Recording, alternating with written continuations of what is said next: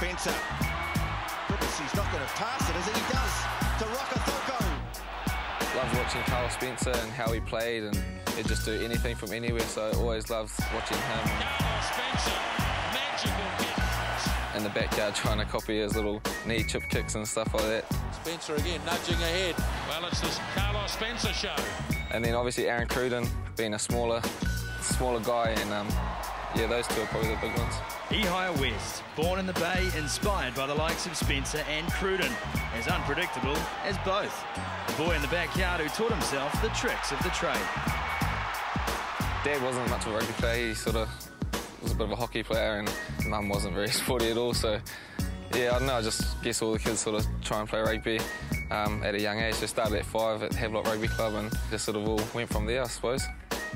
West's style, mercurial, at times magical, has seen him become one of the country's most exciting provincial players.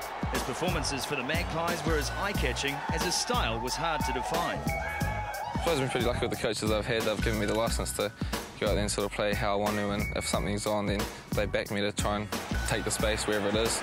West takes on the line, Ihaia West. Usually I'd sort of sit there first 5 and try and chuck the ball wide to like Gillies or someone and get them to try and do something special, but sort of just opened up in front of me, and I've sort of just been lucky enough to get through a hole and go all the way. Ihaia West might do it all himself, he will.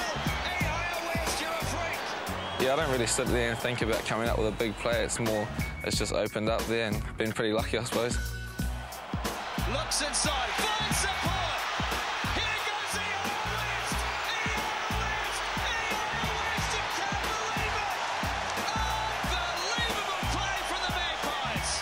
Being at the Chiefs for pre-season and then leaving, then going back home to a bit of club rugby and then watching it all from home was, yeah, it was a bit disappointing, but when Jakey gave me the call to come up here, it's pretty cool, and I'm loving the super experience. That super experience finally began with a debut against the Reds at Eden Park. West coming into a match against some of the biggest names in Super Rugby.